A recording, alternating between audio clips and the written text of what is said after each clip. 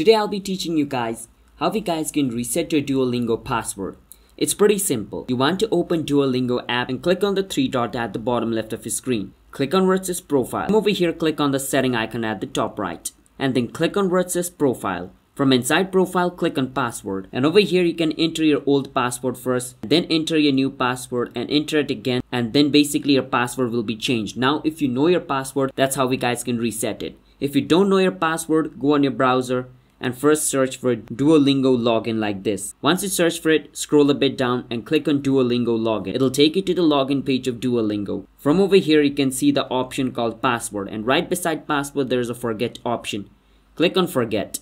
Now over here, you need to enter your email. Now whichever email you used when you created yourself a Duolingo account, enter that over here. After you enter your email, click on submit.